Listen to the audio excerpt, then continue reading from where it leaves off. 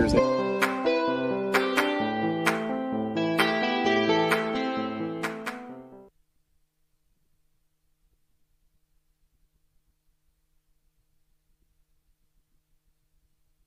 We're going to do one of our presentations for the month of May, and it's going to be on MMANA-GAL antenna modeling software. So basically, it's a software package that was put together by 3 hams a while back. There's 2 versions, a free version and a pro version. You can obtain the software by going to the website listed here on the page. Hamsoft.ca pages MNA-GALA-PHP. The newest version is 3.0, and that was rolled out in 2012. There's a user group on Yahoo, and you may want to check that. They, I think they did some conversions recently with Yahoo to IO groups, so that link may be a little bit old, but if you go out to the MNA website, you can pull that down. The professional version has a little more features to it, but it's quite expensive. And if you're not really doing a whole lot of heavy-duty antenna modeling, you want to look at the GAL version or the general version. It's very similar to EasyNEC if you're familiar with that.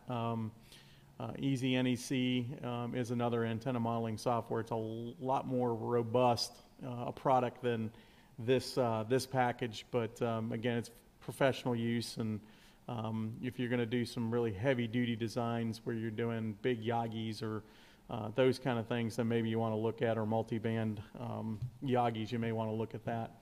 The tutorials, so there's several good ones out there. If you YouTube MMANA, you'll find a ton of videos out there. One of the best is Callum McCormick, M0MCX DX Commander, from his channel. He has several tutorials going through it, from basics to the hard stuff. I'm going to basically do some of the entry level to get you familiar with the software. We'll go run through some of the terminology. We'll run through basic functions, and then we'll do some antenna building. So I've got some models already built, and if you want to comment and send some information of something you'd like to see modeled, I'll see if I can do it for you tonight. It's not too difficult to build things once you get a little used to it, as long as they're not too complex and don't cause me to think too much. And there's a quick start guide. If you see the link there at the bottom, it's http gla-ana.de basic MMEN, and that gives you the English version of the user guide. So it's important terminology: radiator being the radiating element, radioles being the big counterpoise or ground conductivity part of an antenna. Isotropic antenna, you're going to hear me talk about dB gain tonight, and isotropic antennas are perfect radiators in space. So there's no loss in the antenna, and it's going to give you an omnidirectional pattern in a sphere with perfect unity gain. So when you hear somebody say dBi, they're talking about in comparisons to a isotropic antenna, how much gain more than a unity gain isotropic antenna. So that's going to be important. I think Callum uses the term bananas. When he's talking about dB gain, so he'll say, 5 bananas more than a vertical. It's just a way to measure something against another. Decibels is the intensity of the RF field. Parasitic array, so if we get into arrays tonight, that's where you have a driven element, and then you have other elements that are coupled with it, usually typically a radiator and a standard parasitic array, where you have a driven element forward and a radiator behind it slightly longer in the antenna, and it forces the RF from that's radiating off the back of that radiator and forces it back forward. So effectively you're squeezing the bubble and making it go in the direction you want it to go. Antenna gain, again, that's what we're talking about, is how much over an isotropic or in other antenna that you have, how much more gain. So how much RF are you getting in a certain direction than you are off of a standard antenna that you're comparing to.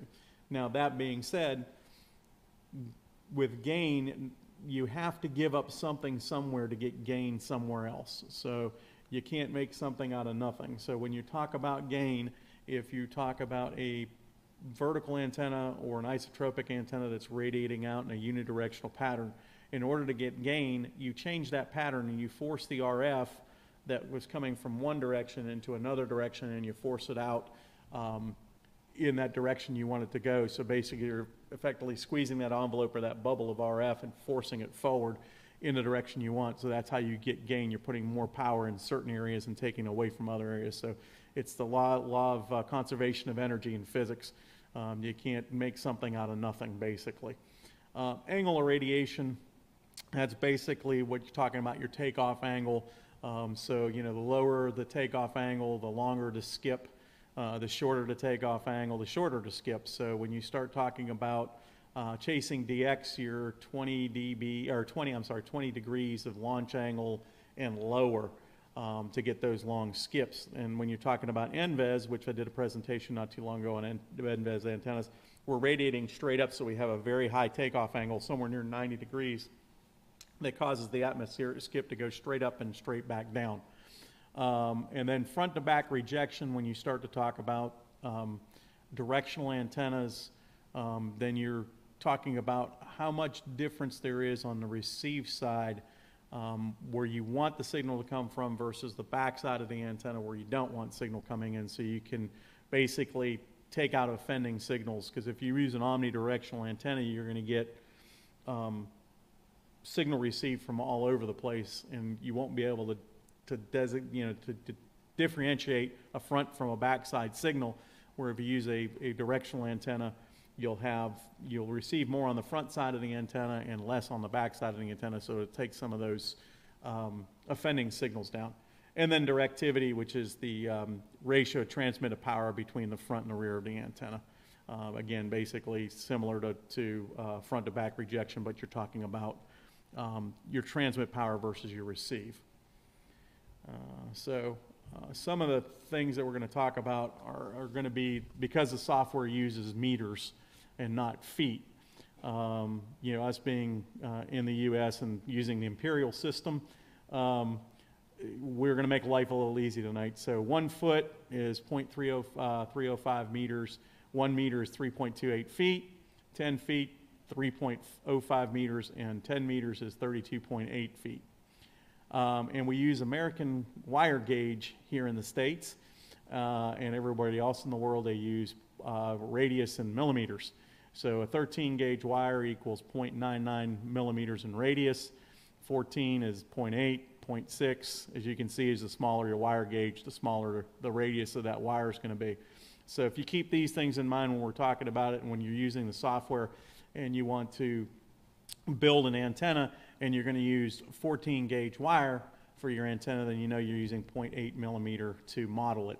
If you're using 18 gauge wire, then you're going to look at 0.5 millimeters in radius to model it. Okay. The other thing is, when we talk about the modeling software, if you're using anything with ground radials, or even if you're not using ground radials but using real ground, the choice in the software, you want to know what kind of ground you're on, okay? And that's going to tell you the dielectric constant, and that's, for lack of better terms, it's the capacity in the ground. It tells you how much energy the ground can store. And then conductivity is how much energy it can conduct. And the dielectric constant is determined by the soil type. There's a lot of factors go into it, and we can get really deep and ugly into that, and probably not necessary for this discussion.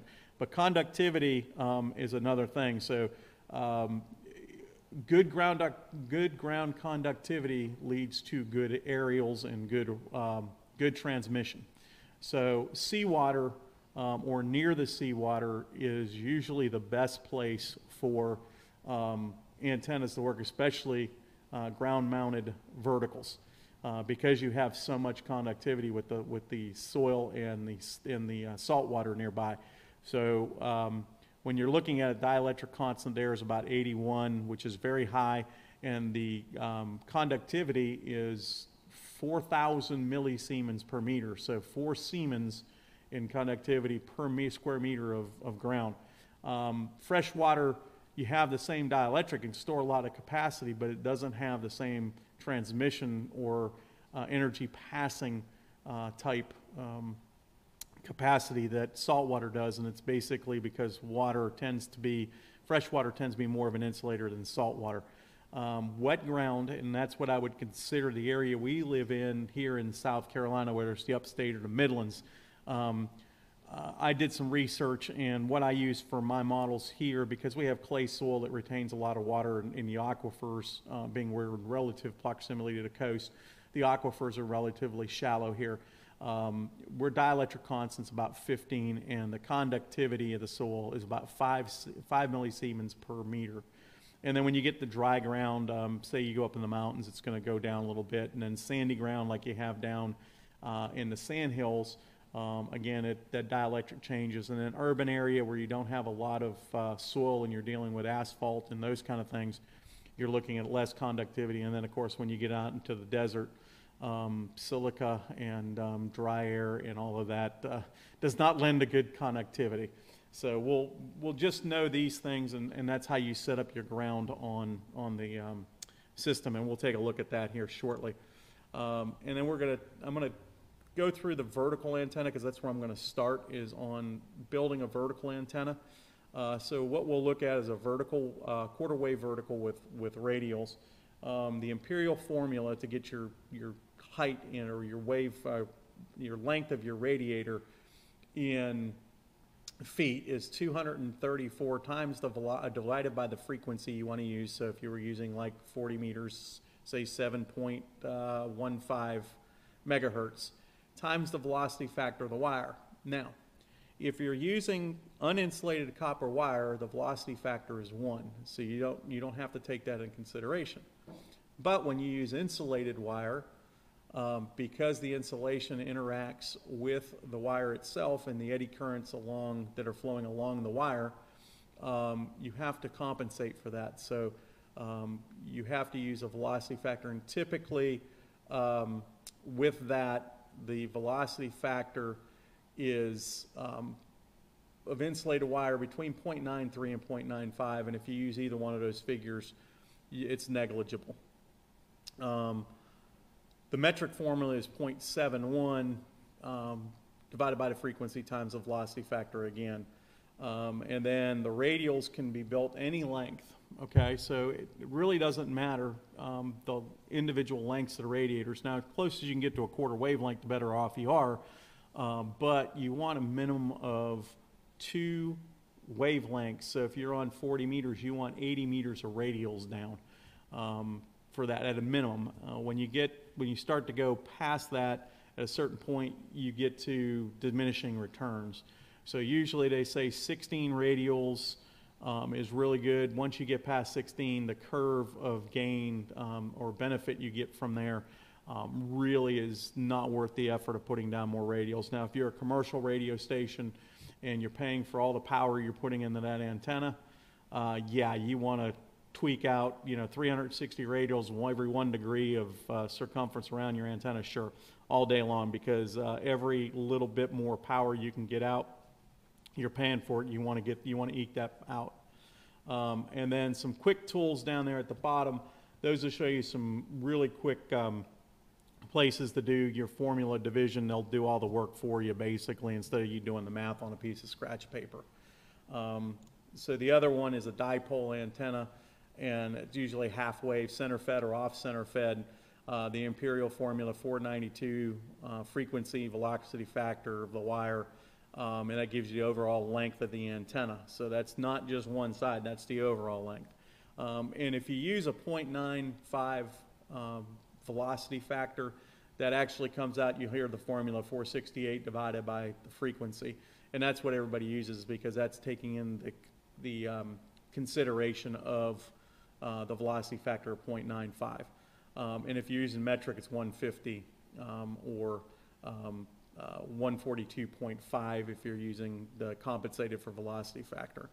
And then if you want to find out what each side of that dipole is, then you take that length, the overall length, divided by 2, and that gives you it.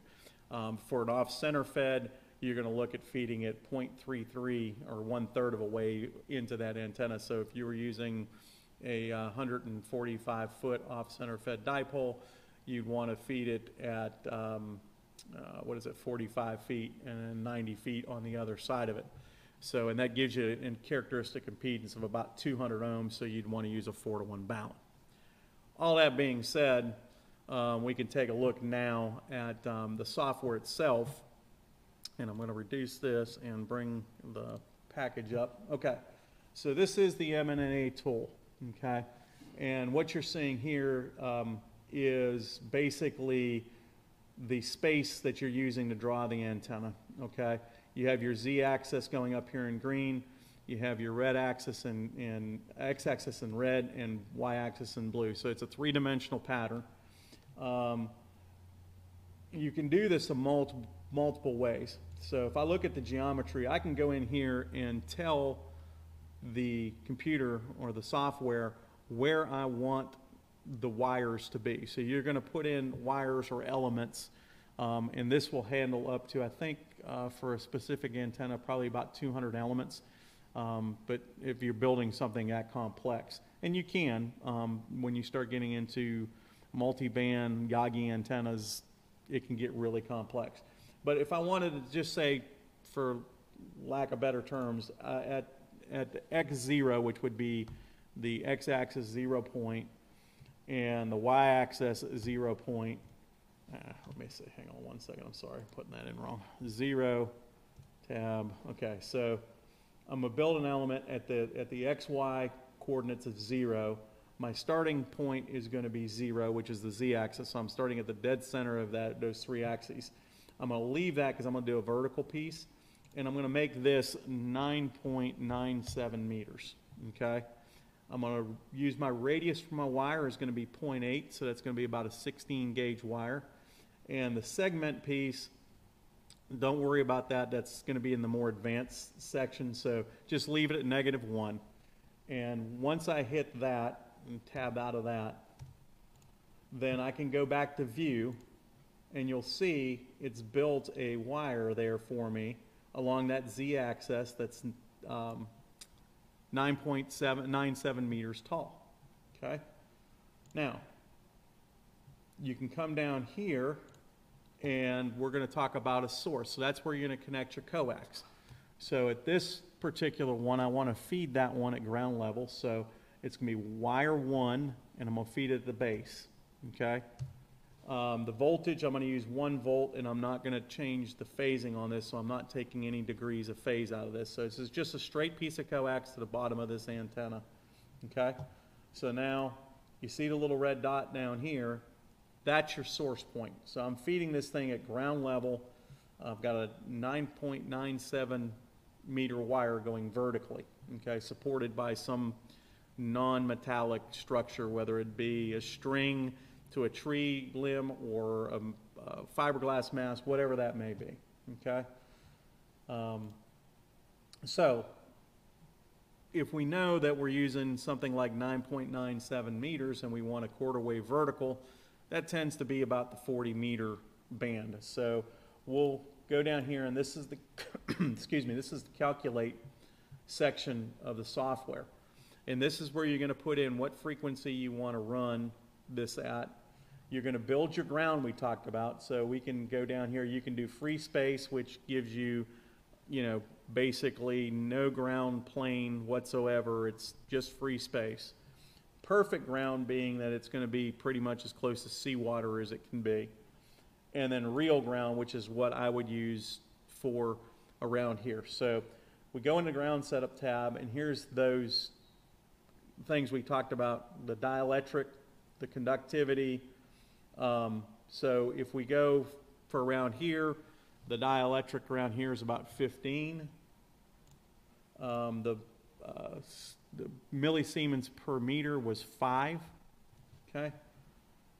We don't have to worry about radius because we're not working there, okay? And the height above ground is 0. So we also talked about radials. This is where you fill in your radial field. So I can fill in the number of radials I want and what size wire I'm going to build them. So if I build them the same size as I am the antenna, which is 14 gauge wire or 0.8 millimeters. Okay, so now my ground is built. Okay, and now it's put radials in the ground through the software to allow us to build the ground field. Okay, the material we're going to use for this is going to be copper wire, and we've already specified that we're going to use 0.8 millimeter copper wire. Okay, we're not going to put any additional height here because this is a ground mounted vertical. Okay, so now I can hit the start, but I want to change my frequency here to 40 meter band, so I'm going to be about midway in the 40 meter band.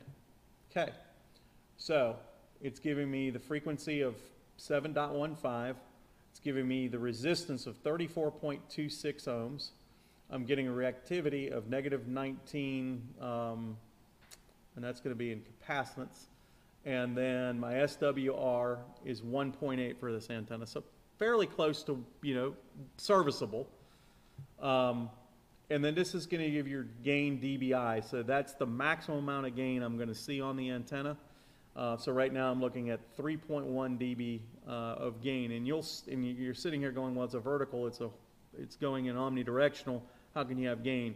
You'll see when I show you the pattern for the antenna why we have gain. The elevation is telling you where the launch angle is, so that's going to tell you where that maximum gain is relative to the takeoff angle of the antenna. The front to back, being it's a vertical, it's omnidirectional, so there's no front to back rejection here at all. We're over real ground, zero height, and all the polarization is going to be vertical on this antenna. Okay? So if we want to see what this antenna looks like when it's radiating, we come up here to far field plots, and that shows us our radiation. Now this is a bird's eye view of that antenna, what the radiating pattern looks like. So here in the center would be our antenna, and you have that big circle of RF out. Okay? This view here, which is the elevation view, basically slices this circle along this x-axis. Okay? So if I take that, and we can take that out of there, so it's basically the same way now. So you have your x-axis here, so it's basically slicing this and you're looking at it head on. Okay? And you see these two big lobes. Okay? When I said we have some gain, it's because it's not a spherical radiating pattern. It's omnidirectional, but we're not radiating a sphere. We have kind of a donut shape here. So all that RF that would be going off the top has got squeezed down and pushed out the sides. Okay? So now instead of a circle, we've taken it and squeezed the donut where that RF has to go somewhere, so it pushes out the side more. Okay? So if you take a look here, you can see as I'm going around the circle here, okay, you'll see the gain is always 1.3, okay? And it's the azimuth angle is telling you where you're going along a horizontal plane. So azimuth is this way, elevation is up and down, okay? So at 90 degrees straight, on the y-axis, if this was a compass and we made the x positive side of the x north, we'd be on the western side of the antenna. We're seeing 1.3 dB of gain, okay? Now, that tells us this half the story, okay? This side tells us where that gain is at, okay? So down here, we're talking about an elevation of 0 degrees, okay? So I'm here on the ground flat, and as I climb up this thing, you'll see the gain increases, right? So down here at the bottom, it's negative 42.7, and then as I climb up, I start to gain, and now I'm up here at 1.3, and that's at 24 degrees of elevation. If you see that right here, elevation angle 24 degrees. So that's where my maximum gain is. And if you look down here, you'll see those same figures. Gain 1.3132 dB, vertical polarization, gives us our frequency, and it gives us our SWR, our impedance, characteristic impedance, and it tells us where our elevation is for the actual best gain, okay? we can change that elevation, and we can look at this antenna at a different elevation. So we can look at the pattern here as is represented here along the elevation. So for DX, we know that's sub 20 degrees. So let's look at it at 10 degrees of elevation. So we'll make that 10. And that circle got smaller. And why did it get smaller? Because we're down here on this curve, and that curve starts to bring back in towards less gain. So now we're looking at negative 1.4 dB, okay? So it's not a negative per se gain, it's a negative against an isotropic perfect radiator.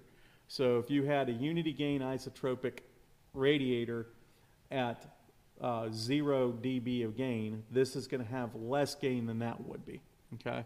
So there's some loss, and that's because that RF is pushed out at 26 degrees. There's more RF going out than there is going in. So you have to take it from somewhere, and that's where it comes from. So basically, the lower that takeoff angle, the more that curve on this side comes back towards 0, okay? Or an infinite loss of RF. You can also look at the pattern in 3D, and this is basically takes that plan view here, and then the elevation view, and makes it a three-dimensional view, okay? So now you can actually see that bubble I was talking about in 3 dimensions, okay? So where it was isotropic, it would be a complete sphere, perfect sphere. Because we're squeezing this thing, you can see why there's gain in certain directions, because we're taking it off the top and pushing it out the side, if that makes sense, okay? You can also look at the radiation, whether it's vertical or horizontal, by using these buttons. That's the vertical component, and then your horizontal component. There's no horizontal radiation at all on this. It's all vertical. So you look at it here, and then you can look at the total between the two, and it would come up in 2 different colors. Okay. Now, we can also do this manually. You don't have to sit here and try to figure out what you want to put in and use the XY coordinates. You can go to View, and then you can use this little button here, which is Wire Edit, okay? So I can come in here, and let me pull this out just a little bit and make it a little bit bigger. I can come in here, and this gives us our 3D projection. We can look at the XY, which would be the horizontal. We can look at XZ, which would be part of the horizontal and a vertical, or the YZ, which is also the other side of that, plus the vertical, okay? So if we wanted to draw this in a vertical, then we would use one of the vertical components. So we would use either XZ or YZ to give us the field we want to draw in, because we're going to draw in 2 dimensions and render in 3 dimensions.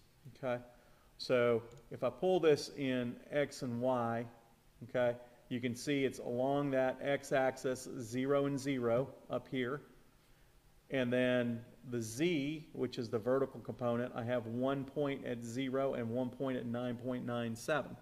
Okay, so that gives us that. And if I wanted to redraw that, I can take the pencil here, and I can come over here, and I can actually start here and go up, and I'm drawing that same line along there, just a different point along the axis. And now if I go back to the 3D view, and you can see where that second line is that I just drew in, okay? So you can do this freehand and draw it in, and sometimes it's easier to do it that way, sometimes it's easier to draw it if you know what you're looking for and you've got experience with it, just to go into the geometry and build it out of the geometry. That being said, you can come back to that YZ, and we can actually take it, modify the wire, and we can delete that wire if we wanted to, okay?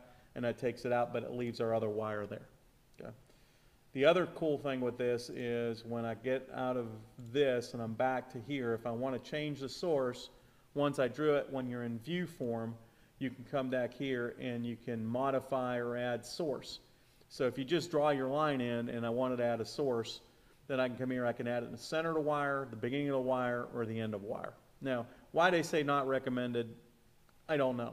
It just doesn't make any sense to me. I want to put the source where I want to put the source. If this is a vertical, then I want that source close to the ground or at the bottom of the antenna. So I've never figured out why they put in there not recommended, but it is what it is. So that's basically how you build a vertical with this. Now, some of the cool things we can look at is if we do a calculate again at 7.15, we'll run this one more time. And we have the SWR at 1.8, okay? We can go over here to the plots button, and we're seeing the far field plot, which was what we were looking at. We can look at an SWR plot. We can choose how wide we want that bandwidth. So we take the center of the frequency, which would be 7.15, and if we have a bandwidth of 120, we're looking 60 kilohertz this way and 60 kilohertz that way to the positive and negative.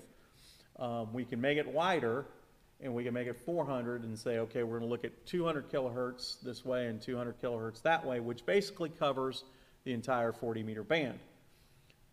So we can come here, hit the SWR, and detailed, and that's going to give us our SWR plot. So it's just like an antenna analyzer, but, you know, theoretical, okay? We're doing this in space. So as you can see, we were set at 175, or 715 here. Our SWR was, you know, 1.8. Well, it's a little bit better towards the higher side of the band, okay? So that means the antenna is a little bit short for 715. We can actually do a little better, so we can add some length to the antenna.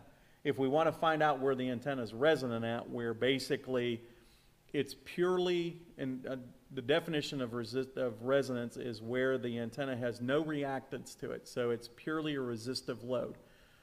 Best would be 50 ohms, purely resistive with no reactance one way or the other, okay? So we can look at the resonance here, and we're going to look at it again. We had that bandwidth. Let me change this bandwidth to 400 again and run resonance. Okay. So we see it's actually the best resonance we can come up with the resistive component being close to 50 ohms is 7319. Well, that's not exactly where we want this antenna. It's out of the band a little bit. So if we want that to be our center, we can come back in here and let's see. Let me see if I remember how to do this. Back in here and put this at 7.319 and we can start it. Okay, and that gives us, see, the reactance is almost zero now. We still have not quite a 50 ohm load, but a lot better. And our gain, we gave up a little bit of gain, but we have a much more efficient antenna. So we're going to put a little more power out. And we can go in and, oh, how do we do that? It's not optimization, is it? Yes, it's optimization. We want to optimize it for SWR and wire. Okay. And let me not do this because I'm going to screw that up. Okay.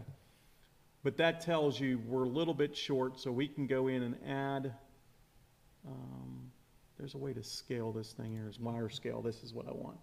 Frequency, I want it for 715. And now I can go and calculate. Oops, that didn't work. Hang on, I'm sorry. Let me change that back up. I need to go to optimize wire scale. I need to go back to 7.319. Okay, and start. Oh, I've done something really wrong here. Bear with me a second here, my apologies. I got myself sideways here. What's my length on this antenna? Geometry. Oh, that's why. It went double the length. All right, so we want to go back to 9.97. Enter. Okay. And now we can go back and calculate and calculate. All right, much better. Okay. Wire scale 7.319. Okay, calculate. And now go back to 7.150 and hit start. Okay. So we can see the antenna is a little short. We can add some length to it. So we go back out to the geometry and let's make it 10.02 and see where we come up with now. Tab and view, calculate, and run it again. And now we're down to 1.36. Okay. So we're almost perfect on the reactance here. So we're getting pretty close. That's about as good as we're going to get it. Okay.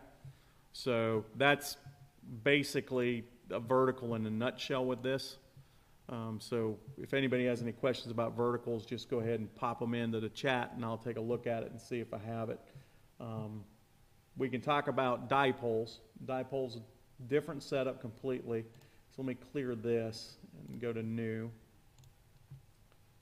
And file new. Okay. Geometry. Okay. So when we're doing dipoles, again, you're looking at, let's say, 20-meter dipole. Okay. So 20-meter dipole, we're going to go in here and we're going to edit wire. And let's go to XY. Okay. And we'll do an inverted V. So let's start here at about 10 meters off the ground. And we're going to draw in, let's see, 10-meter or 20-meter dipole. So half wavelengths be 10 meters. We want to come down about 5 meters here. We'll draw one wire there, one wire here. And we can take a look at the lengths. So the length on that wire,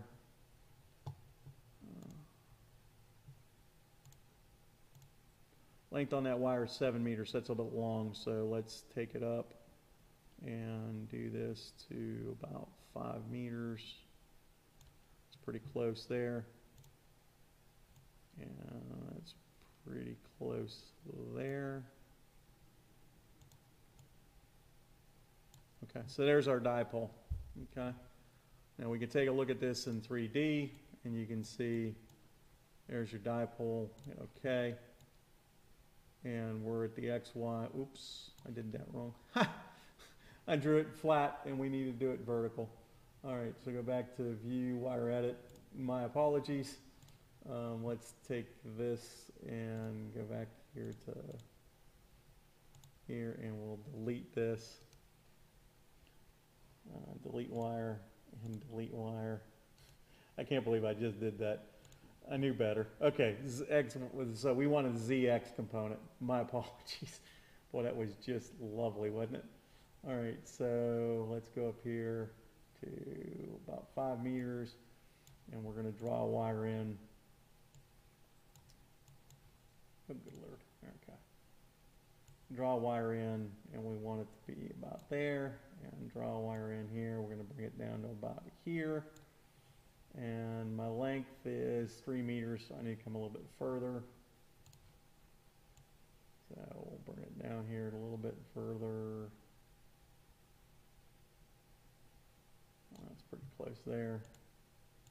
And we'll move this one out. So we're pretty close there. All right, so now we can look at this in 3D. And gee, yeah, isn't that great? Now we're back to a vertical component, inverted V. We have a pretty good angle here, probably about 130, 135 degrees. Okay? So now we're going to add a source to this thing. Let me get this back up here. We're going to add a source to beginning of wire. And we've got the source there. So now we can come back here to calculate. Now, ground setup. We don't have any radials, so we need to check off this. We're going to leave the ground setup the same because we're going to have some reflectivity off the ground. But we don't have any radials down, so we don't want this thing calculating with there's a radial fill down there. If you left it down there, my guess is we'd have a lot of vertical radiation angle. And it would look very much like an NVES. Okay, so we know the antenna by looking at the view and the geometry where I've got it right now, we're about 3 meters off the ground. So the difference between the ends of the antenna, about 3 meters. So we want, for a 20-meter antenna, we want a quarter wavelength or better. So quarter wavelength is 5 meters. We're at 3 already, so let's go ahead and calculate an additional 2 meters in height. Okay, and we're going to be at 1450. We can run it. And our SWR is 2.0. My guess is we're probably a little bit short for the antenna, but we'll take a look at the plot. Come down here, we'll look at SWR, we'll look at 400 bandwidth, we'll do a detailed plot, and yeah, we're a little short, okay?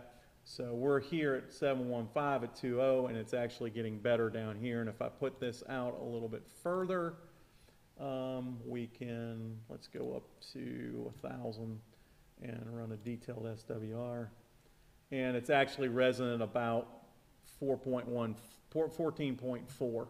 So we know we have to lengthen this antenna a little bit. So we'll go back out to view, wire edit, and we'll go back to our component here. We'll leave it here and edit this out and go ahead and drag this down just a little bit to give a little more length. And I'm probably going to be a little long, but we'll take a look at it here. Okay. Okay, and now let's go ahead and calculate. Oops, went too far. Let's look at the plots again. Detailed SWR. Yeah, I made it way too long. Now it's at 12, so it doesn't take much to make a big change in an antenna like this. So let's scale this back to 5.2. There we go. 5. That should be a little bit closer.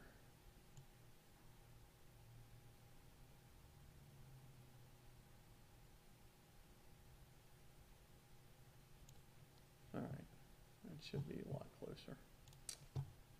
Calculate, start 3.19, not quite. Let's see where we're at plot-wise. SWR, detailed, and it's still a bit long, okay. But while we're here, let's look at the field plots, okay. So, as you can see from the view, this thing is running on the x-axis, okay. When we look at the far field plots, here's the x-axis. So it's broadside antenna, right? So where you have your antenna running this way, the radiation pattern is coming here, not off the ends, but off that wide face. Now, since we're so close to the ground, you can see the elevation angles are very high where your gain's at, okay? If we look at the 3D plot, you'll see it looks kind of like a peanut, okay? If we go up in height and say, let's put this at 10 meters now, an additional height, and start the calculation and look at the far field plot. You're starting to get, wow, it's almost omnidirectional, isn't it? Wow. You got a lot of vertical, but you're taking it off to the sides here, okay? Let's take that back down to 5. And start. Okay. And we're going to look at our far field plot. Yeah, okay, so that flattened out that bubble. That's what we were looking for. So now we're seeing gain of 3.73 dB at 60 degrees. And if we come down to the elevation, if we want DX, let's say 20 degrees, you can see that nice peanut shape now. And our dB is 4.7 dB a gain against an isotropic off the broad side of that antenna, okay? So that gives you, and if you look at the 3D plot, there you go. Nice big bubble RF, pretty low angle of radiation, so it's going to get you out pretty well. So any questions about dipoles? Now, we can look at some other things. I've got some antennas that are built here that you may want to take a look at. So if we take a look at, let's say, 2-element vertical, okay? We built a 1-element vertical. Now we're going to look at a 2-element vertical. And let's go over to the view. Actually, this is a 3-element vertical. I had labeled wrong. So what we have here is we've got the radiating antenna, okay, a radiator. You've got a reflector, which is slightly longer, and you've got a director, which is slightly shorter, okay? So basically, you want to look at the ratio of your radiator and your director and your reflector. So you want one resonant where your radiator is resonant where you want your center of your frequency, and then your reflector is going to be about 10% longer, and your director is going to be about 10% shorter. So basically, you're taking that RF and you're going to push it in one direction, and so you're going to take all of it and direct it where you want it to go. So if we look at it and say, now we go to the geometry, you can see how it's built. It's about a 1/4 wavelength between each of the elements, the director, the radiator, and the reflector. So you've got about a 1/4 wavelength between all of them. We're building this out of wire. So basically we'd have maybe 3 masts with number 14 wire going in each of the masts and our radio field underneath. So when we go to calculate, and this is going to be, what's the geometry on that? So it's going to be a 20-meter antenna. You can see the driven element, which is element 1, is 5.08 meters tall. Your reflector, which is the back element, longer, 5.3, and your shorter element is your director. That's the up front element. That's where the RF is going to go, is at 4.8 meters. Okay, so if we go to calculate this for, we're going to have an SWR 1.96. So my guess is the antenna is just a little bit short, but we can take a look at the far field plot. Now, we're talking about RF and gain. Okay. We'll go back to the calculate. We got 4.18 dB of gain, okay, with this antenna at about 23 degrees of angle. So it's going to be fairly good DX antenna. Could be a little better, but you know, not too bad. Let me pick the ground. Well, I know why. All right, got to put the radials back on. Now let's calculate it again. Okay, that's much better. The gain is up 6.48 dB of gain. Okay. So, and it's at 23 degrees. So again, still pretty good angle. So when you talk about dB gain against isotropic, as we all know, 3 dB gain is doubling your effective power, okay? So if I've got a 100-watt radio and I pump that 100 watts and I disregard any loss in the coax, because you're going to have some loss, but let's just talk about easy numbers, so 100 watts. So let's say I put out 100 watts from the radio directly to the antenna, and I'm radiating that 100 watts at 0 dB gain. Now I've got 6.48. So every 3 dB of gain doubling my power. So I go from 100 watts to 200 watts at 3 dB of gain. At 6 dB of gain, now I'm at 400 watts of radiating power. Plus a little bit because we got 0.48, so, you know, say 410, 420 watts without any loss in the coax. So you just made your 100-watt radio sound like a 400-watt radio. Now, that being said, that 400-watt radio sounds really good right here, but on the back side of this thing, you see the dB goes down by 4.6 dB a gain. So everything you gain on the front side, you took from this area back here on the back side of the antenna, so the reflector side of that antenna. So that's why I was talking about the law of conservation of energy. You got to get gain in one direction, you got to give it from somewhere else. But when you look at this, so when we had the isotropic radiator, or the standard vertical with the donut radiation pattern, all direct around, we had 1.3 or 1.23 dB of gain. We're at negative 4.6, okay, on the back side of this thing. So we went from 1.32 to negative 4.6. So now we're down almost 6 dB a gain. So your antenna on this side of it is a lot worse than just that standard one element. But on this side where you've got it pointed, say you were wanting to work Europe, say you want to put it at, from here 35 degrees, that thing's going to be singing into Europe. Now everybody on the backside going to Mexico and those areas, they're not going to hear you. So you're going to be very weak down there. That's the directivity of the antenna, okay? Now the front to back rejection on the antenna on this one in particular is 11.12 dB of front to back ratio. So up here, the signals are going to sound 11 dB louder than they do back here, okay? So you're going to hear a lot better on this antenna from this front direction than you will off the back. So all the offending signals, if you're trying to work Europe and you've got a bunch of guys coming in off the backside of you, they're not going to be overrunning the guys that are coming in for Europe or wherever you have this antenna pointed. Okay, so whatever's opposite, you're not going to hear them as well.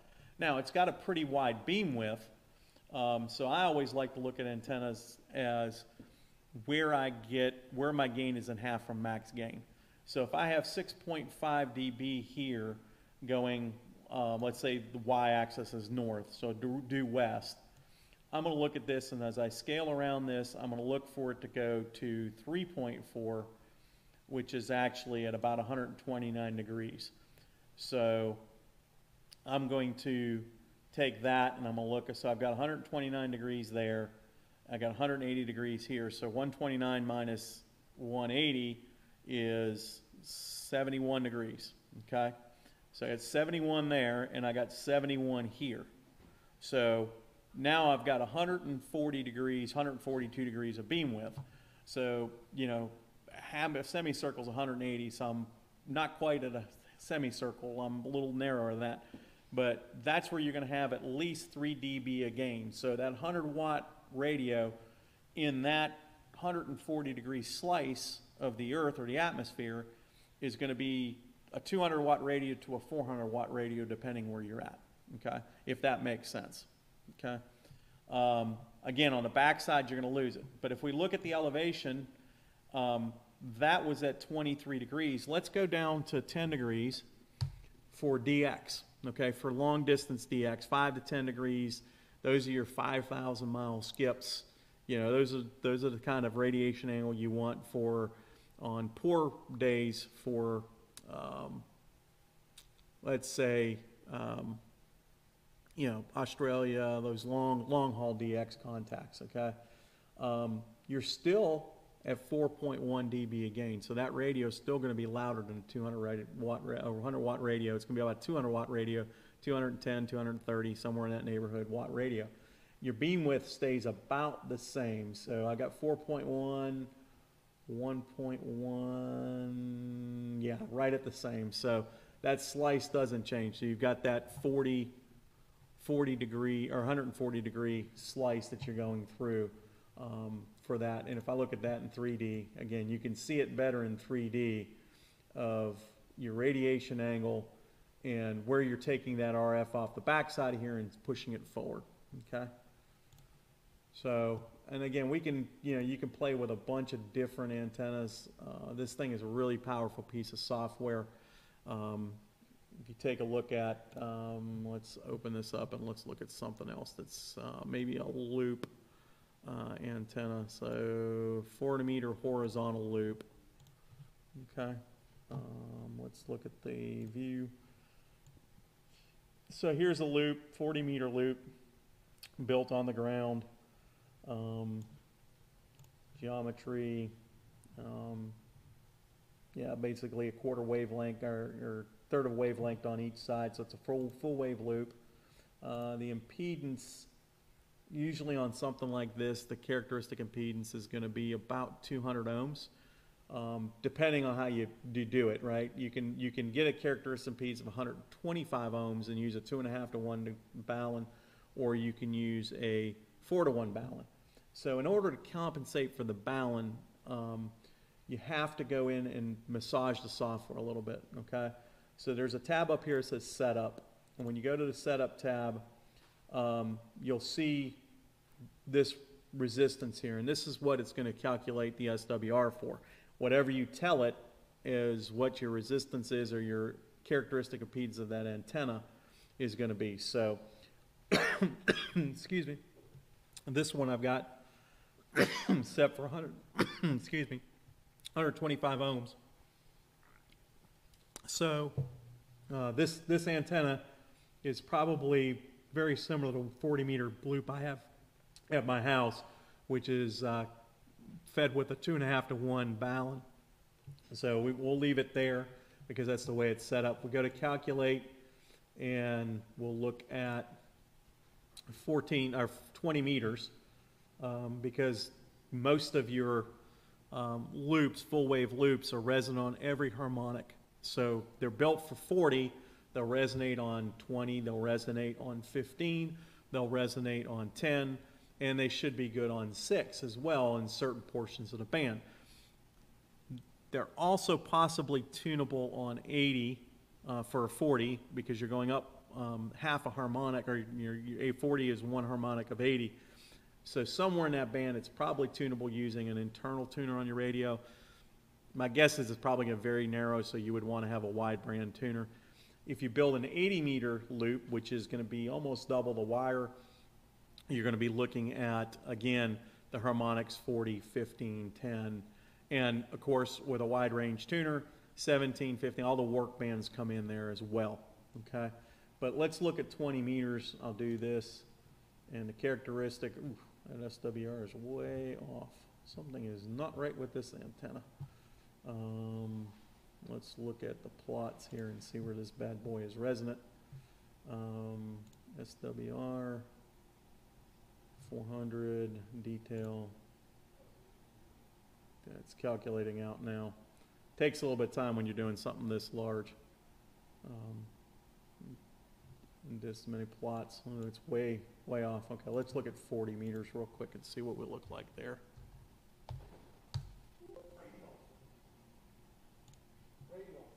Oh, yeah, I have the radials turned on. No, thank you. Let me go back down here to ground setup. Take the radials off. Yeah, that probably might make a difference. Let's leave it at 14, 150. Let's take a look now. It didn't change much on the SWR. Okay, let's look at. Let's look at it here. Okay, it's a little better at 40. Obviously, the antenna is not quite the right size, but if we look at the plots, let's see where this bad boy's resonant at. Well, it's resonant at 7.9, so it's a little bit long. We can cut it down a little bit, but what's interesting is the we're locked up here for some reason.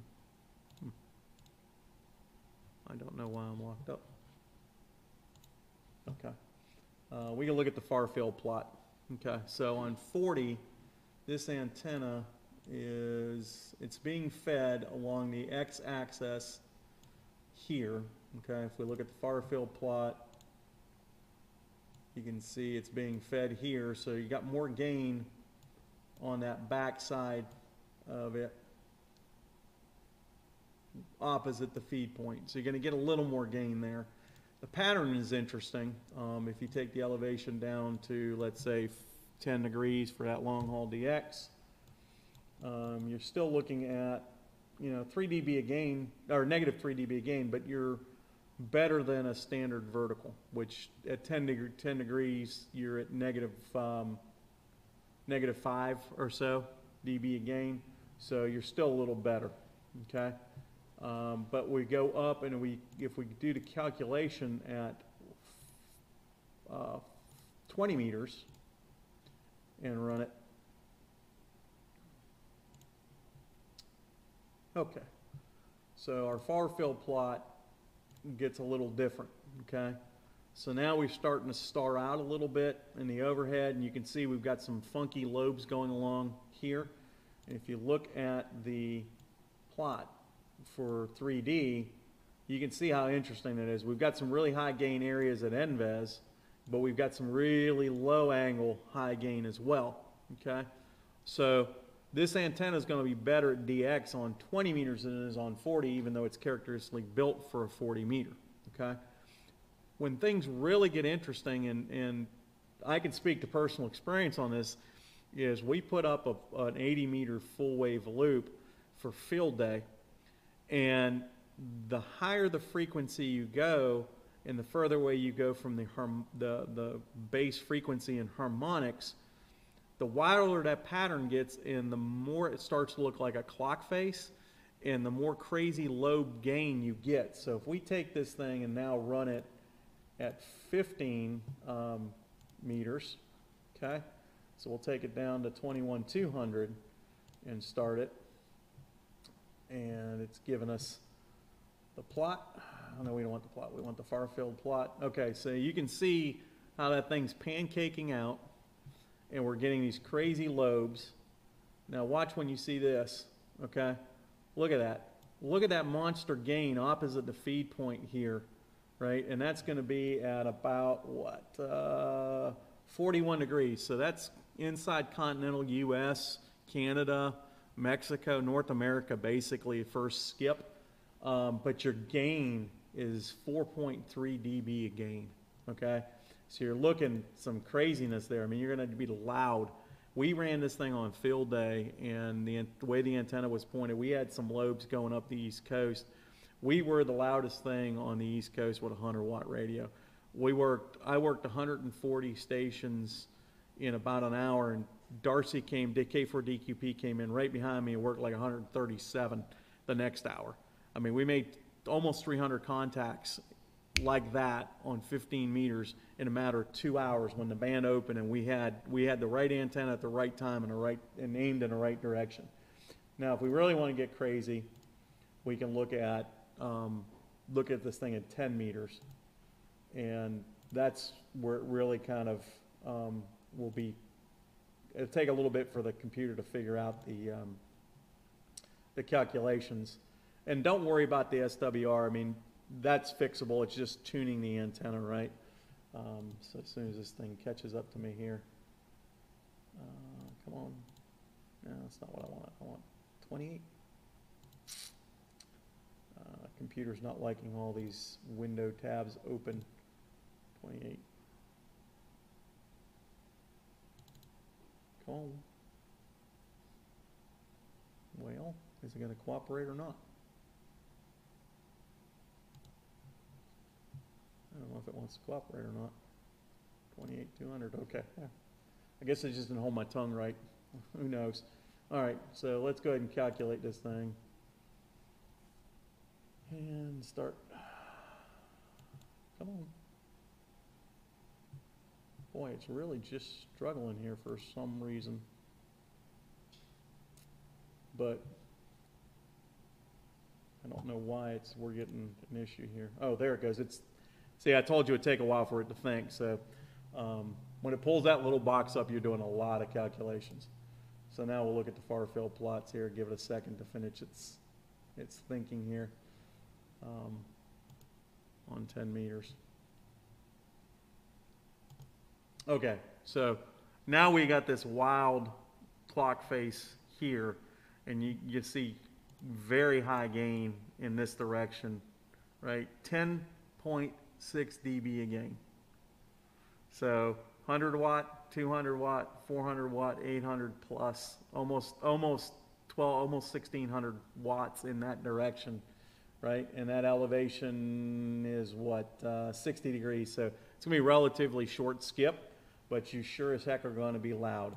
We look at this thing in 3D. If it brings it up, it's kind of looks like an oyster shell almost, the way it comes in because of all the crazy lobes and all the weird directions it's going to fire. But that's what you can do with this. So there's several other, and we can get into doing Yagis and those kind of things. So we'll do some more advanced stuff in the next presentation. I'm looking at Ross to see what your question was here.